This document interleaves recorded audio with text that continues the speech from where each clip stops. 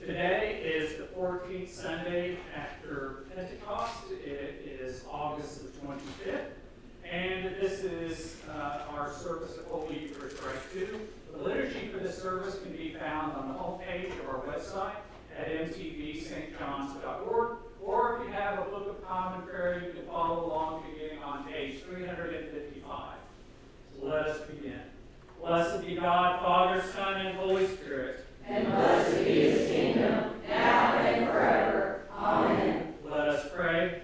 Almighty God, to you all hearts are open, all desires known, and from you no secrets are hid.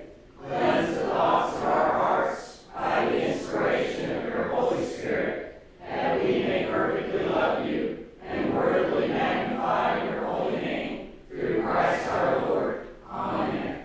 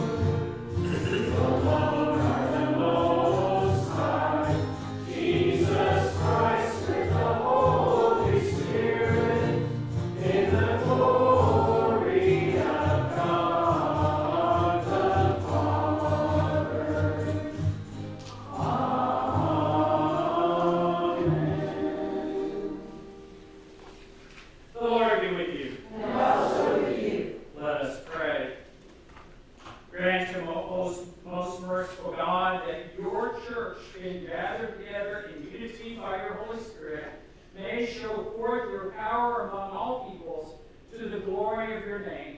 Through Jesus Christ our Lord, who lives and reigns with you in the Holy Spirit, one God, forever and ever. Amen. Please be seated for the readings.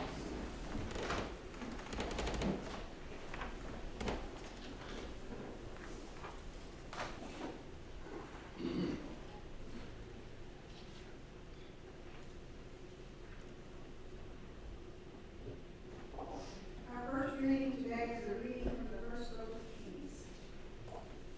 Solomon assembled the elders of Israel and all the heads of the tribes, the leaders of the ancestral houses of the Israelites, before King Solomon in Jerusalem, to bring up the ark of the covenant of the Lord out of the city of David, which is Zion. Then the priests brought the ark of the covenant of the Lord to its place in the inner sanctuary of the house, in the most holy place, underneath the wings of the cherubim. And when the priests came out of the holy place, a cloud filled the house of the Lord, so that the priests could not stand to minister because of the cloud. For the glory of the Lord filled the house of the Lord. Then Solomon stood before the altar of the Lord in the presence of all the assembly of Israel, and spread out his hands to heaven. And he said, O Lord God of Israel, there is no God like you in heaven above or on earth beneath, keeping covenant and steadfast love for your servants who walk before you with all their heart. The covenant that you kept for your servant, my father David, as you declared to him. You promised with your mouth and have this day fulfilled with your hand. Therefore, O Lord God of Israel, keep for your servant my father David that which you promised him, saying, there shall never fail you a successor before me to sit on the throne of Israel, if only your children look to their way to walk before me as you have walked before me. Therefore, O God of Israel, let your word be confirmed, which you promised to your servant my father David. But will God indeed dwell on the earth? Even heaven and the highest heaven cannot contain you, much less this house that I have built. Regard your servant's prayer and his plea, O Lord my God, heeding the cry and the prayer that your servant prays to you today, that your eyes may be open night and day toward this house, the place of which you said, my name shall be there, that you may heed the prayer that your servant prays toward this place. Hear the plea of your servant and of your people Israel when they pray toward this place.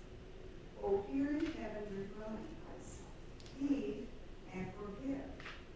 Likewise, for the foreigner who's not of your people Israel comes from a distant land because of your name, for they shall hear of your great name, your mighty hand and your outstretched arm.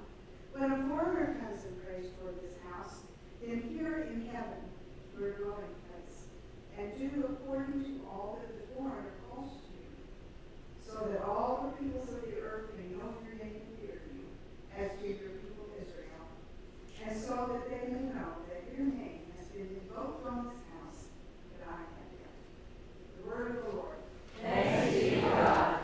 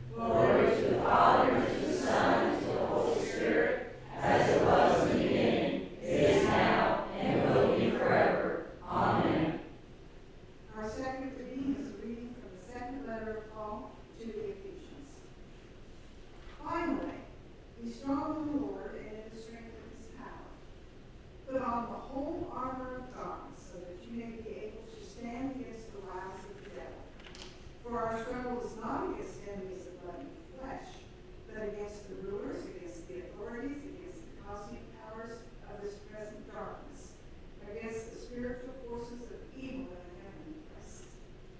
Therefore, take up the whole armor of God, so that you may be able to withstand on that evil day, and having done everything, to stand firm.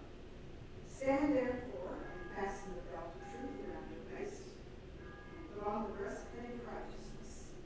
As shoes for your feet, put on whatever will make you ready to proclaim the gospel of peace. With all of these, take the shield of faith, with which you will be able to quench all the flaming arrows of the evil one. Take the helmet of salvation and the sword of the Spirit, which is the word of God. Pray in the Spirit at all times in every prayer and supplication. To that end, keep alert and always persevere in supplication for all the saints. Pray also for me, so that when I speak, a message may be given to me to make known with boldness the mystery of the gospel, for which I am an ambassador in chains. Pray that I may declare it boldly as I must speak. The word of the Lord. Thanks be to God.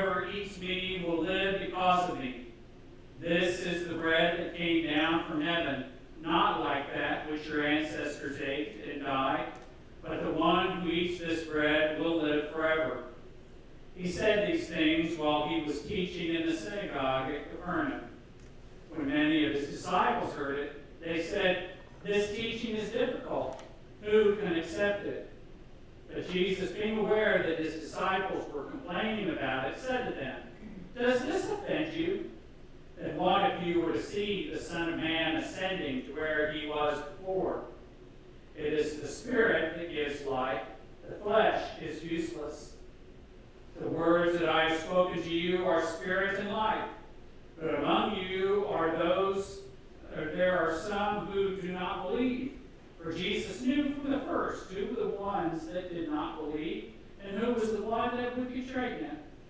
And he said, "For this reason I have told you that no one can come to me unless it is granted by the Father. Because of this, many of his disciples turned back and no longer went about with him. So Jesus asked the 12, "Do you also wish to go away?" Simon Peter answered him, "Lord, to whom can we go? You have the words of eternal life. We have come to believe and know that you are the Holy One of God." The Gospel of the Lord. Praise to you, Lord Christ. Hallelujah. The great storm is over. Lift up your wings and fly. Hallelujah. The great storm is over. Lift up your wings and fly. Explore the captives and into the wars. Streams in the desert will hope for the Lord. Little orphan children will dance as they sing, play with the bears and the lions and spring. Hallelujah, the great storm is over. Lift up your wings and fly. Hallelujah, the great storm is over. Lift up your wings and fly. Hush, little baby, let go of your fears. The Lord loves his own and your mother is here. Child asleep as the lantern did burn. Mothers hang on till the bridegroom's return. Hallelujah, the great storm is over. Lift up your wings and fly. Hallelujah, the great storm is over. Lift up your wings and fly. May the words of my mouth and the meditation of my heart be to the greater honor and glory of God. Amen. So it's been a while since I preached from the pulpit, and I figured I better get back and practice again. So that's why I'm up here this morning, not down below. Plus, John always likes it when I preach from the pulpit.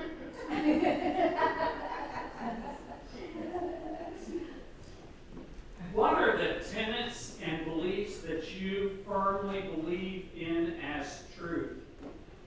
Remember when the Gospel of John, when Jesus is being before Pilate, and the question comes up, Pilate says, "What is truth?" I have this pet phrase that I use, and I say, well, "What ditches am I willing to die in?" I loosely hold some beliefs and have some opinions for which I might be persuaded to change, or I'm not willing to have a knockdown, drag-out fight over such things. In those instances, I'll say, well, that's not a ditch I'm willing to die in. Our founding fathers wrote a document with these words: "We hold these truths to be self-evident." They were willing to risk their lives to defend those truths. What about our religious faith? What part of our faith in Jesus Christ are self-evident and true that you would stand by no matter what the consequences? Today's gospel reading from John is Jesus' closing statements about him being the bread of life. We've had this, I think this is the fourth Sunday, about the bread of life teaching. Jesus' teaching is so controversial during this time to the audience which is listening that it forces them to make a decision whether to accept this teaching or reject it. Is this teaching going to turn a belief and or a ditch that they are willing to die in? Jesus' teachings are not hard to understand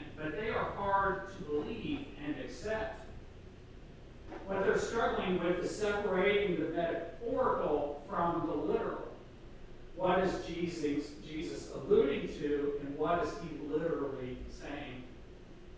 Jesus' teachings on his flesh being the body, being real food, and his blood being as fluid, being drink, is hard to take literally. And if you eat my flesh, and he says, if you eat my flesh and drink my blood, you will live forever. This sounds like something that would come from some of the recent teenage vampire books and movies that have been out.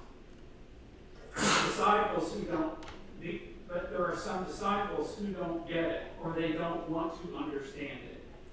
Like Luke's gospel, Jesus has followers beyond his core group of 12. It is these peripheral disciples who are struggling to accept this teaching. They don't stick around long enough to see that Jesus connects bread and wine to his body and blood at the Last Supper. A couple of weeks ago, I preached on the Anglican Episcopal understanding of the real presence of Jesus in the bread and the wine. It is spiritual food for those who believe. So this makes Jesus' statements about his flesh and blood being food from heaven is both metaphorical and literal. The other part of this teaching that these disciples won't accept is Jesus stating that he originated from heaven. In verse 38, which was, I think, last week, I've come down from heaven, not to do my will, but the will of the one who sent me. And in verse 42, he says, or they say, in response, is not this Jesus, the son of Joseph, whose father and mother we know? Because of these teachings of the peripheral disciples, they reject Jesus and stop following him. But this is part and parcel to the whole theme of the Gospel of John. In the opening chapter, we're told that Jesus, as the Christ, was not of human origin. It says he was in the beginning with God. He came down to what was his own people did not accept him. But to all who accept him, who believe in his name, he gives power to become children of God.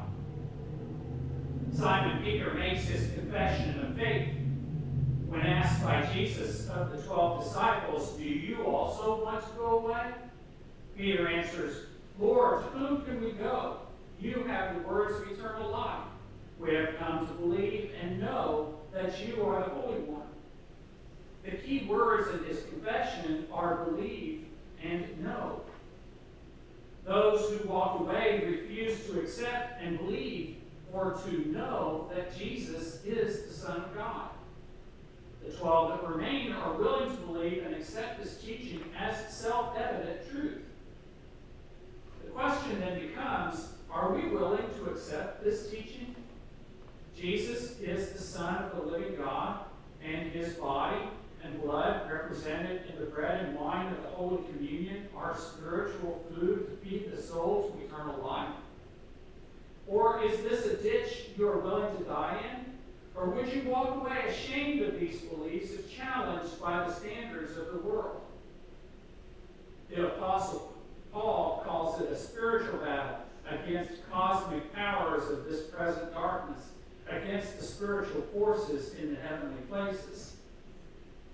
Paul uses the analogy of a Roman soldier equipped for battle. Put on the whole armor of God, the belt of truth, the breastplate of righteousness, appropriate shoes to proclaim the gospel. Maybe pumps, high heels, I'm not quite sure, hiking boots, the shield of faith, the helmet of salvation, the sword of the Spirit, which is the Word of God. I said it before and I'll say it again. Satan, the fallen archangel, has his own spiritual army and spiritual weapons. And primarily they are doubt and despair. Those disciples who walked away from Jesus' teaching had a little imp sitting on their shoulders, sowing seeds of doubt. Remember Jesus' teaching on the mustard seed of faith. That little tiny seed that had the ability to grow into a mighty bush, but also a seed of doubt, is also powerful, but it's not as powerful as that seed of faith. I hope and I pray that we're all here and will remain here as members of St. John's Episcopal Church in Mount Vernon, Indiana, because we are firm in our core beliefs in Jesus Christ. I understand that there are some teachings of the church, especially the Episcopal Church, that we may question as whether or not it's truth or applicable to our lives. And that's okay. We can openly discuss such differences. However, those core beliefs, such as Jesus teaches on Him being the bread of life and Him being the Son of God, these we must hold as self-evident truths that we are willing to boldly proclaim and defend to the world. There are broken people outside the doors of this church who need to hear and accept this gospel. Some will accept it, some will walk away. But this is what Jesus tells us. And for those who accept, this is the good news of Jesus Christ. Amen. Amen.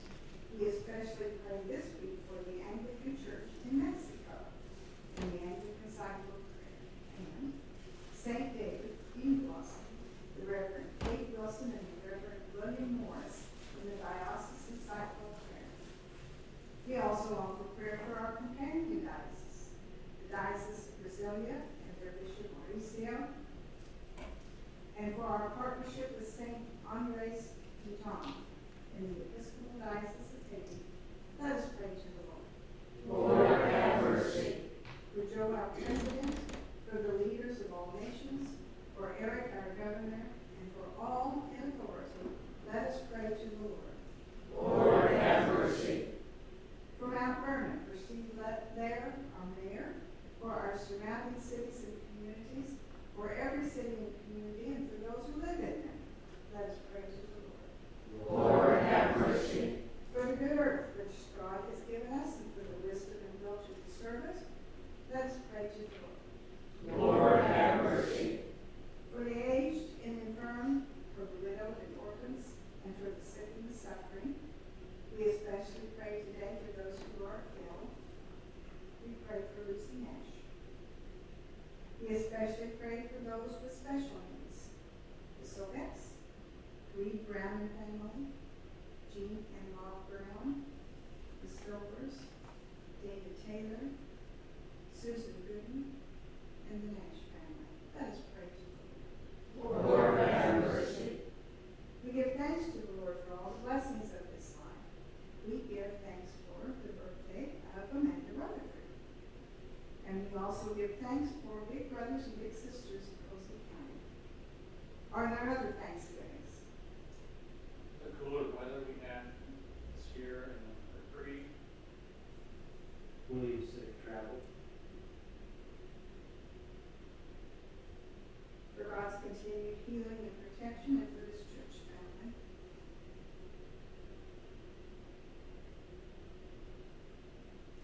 For the poor and the oppressed, for the unemployed and the destitute, for prisoners and captives, and for all who remember and care for them, let us pray to the Lord.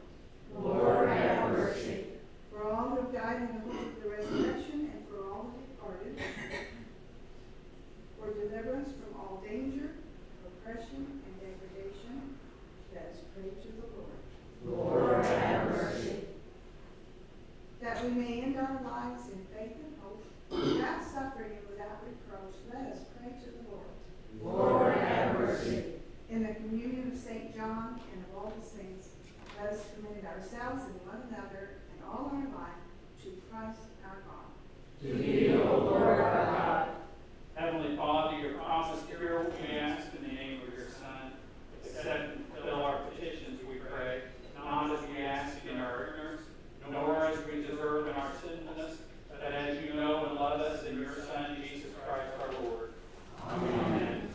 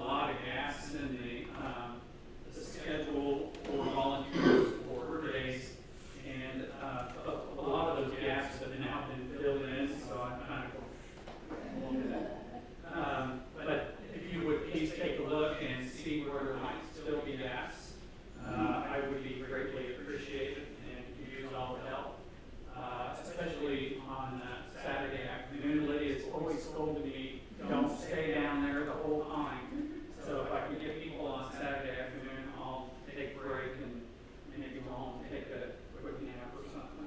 I don't know that. So, and make Lydia happy. It's not about me, it's about Lydia. As it should be.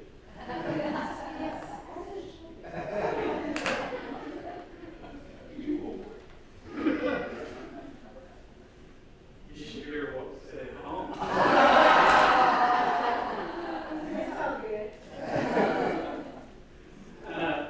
I'm not going to go through all of these announcements, but I will say that something that's kind of been added, and I don't want it to go under the radar. It is on Wednesday, September the 4th. I'm going to have my first journey in faith. Last year I was really hit or miss on doing these monthly studies, but I want to kind of get back to it. The topic will be authors of the Bible, and who you think wrote the Bible, or books in the Bible are not who you think. Yeah, right. So if you're interested in that kind of thing, please come. It'll be like our Lenten programs.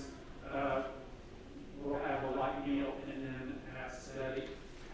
And that'll be from the soup supper at 6 and the program for about an hour, 6:30, 7:30. I can bring it in. The other thing that I want to point out to is the sabbatical planning committee has met twice now. We met earlier this week, and there will be a newsletter is going out later this week, and it's going to have a lot more detail about it. But we're looking for input from the congregation.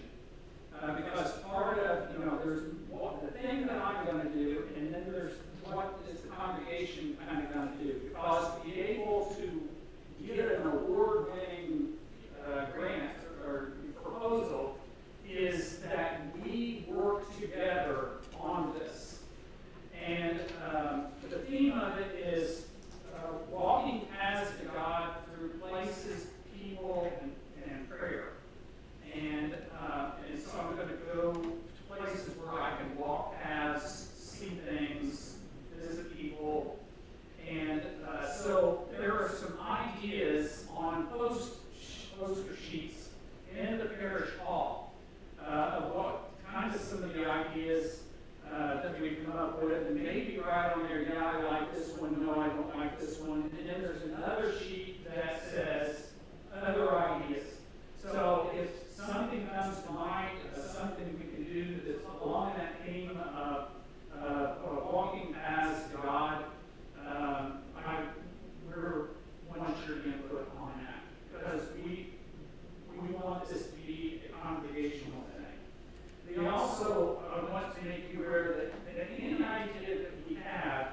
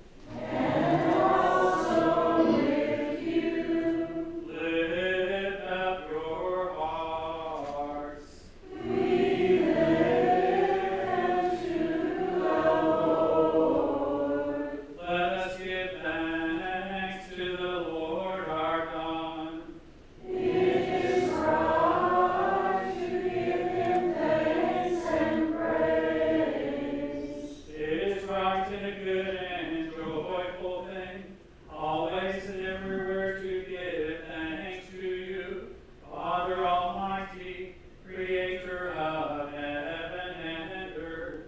For you are the source of light and life. You made us in your image and called us to new life in Jesus Christ our Lord. Therefore we praise you, joining our voices with angels and archangels, with all the company of heaven, who forever sing this hymn to proclaim the glory of your name. Holy, holy, holy, Lord God of power and might, heaven and earth are full of your glory. Hosanna in the highest. Blessed is he who comes in the name of the Lord. Hosanna in the highest.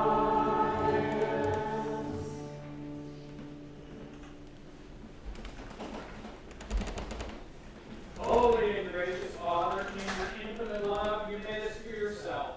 And when we have fallen into sin to become subject to evil and death, you in your mercy sent Jesus Christ, your only and eternal Son, to share our human nature, to live and die as one of us, to reconcile us to you, the God and Father of all.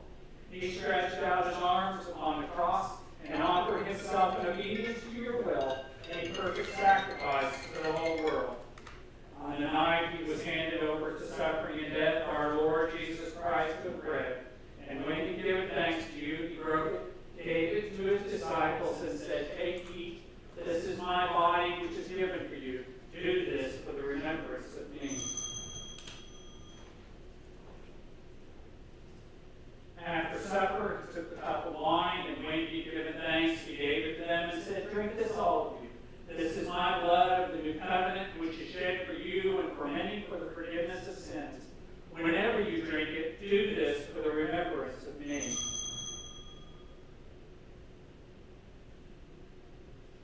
Therefore, we proclaim the mystery of faith. Christ is died, Christ is risen, Christ will come again. We celebrate the memorial of our redemption, O Father, in the sacrifice of praise and thanksgiving. Recalling his death, resurrection, and ascension, we offer you these gifts.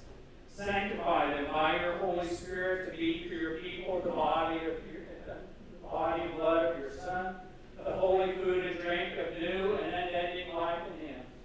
Sanctify us also that we may faithfully receive this holy sacrament and serve you in unity, constancy, and peace. And at the last day, bring us with all your saints into the joy of your eternal kingdom. All this we ask through your Son, Jesus Christ, by him and with him and in him, in the unity of the Holy Spirit. All honor and glory is yours, Almighty Father, now and forever.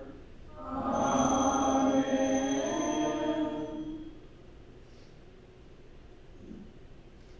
And now, as our Savior Christ has taught us, we are bold to say, Our Father, who art in heaven, hallowed be thy name.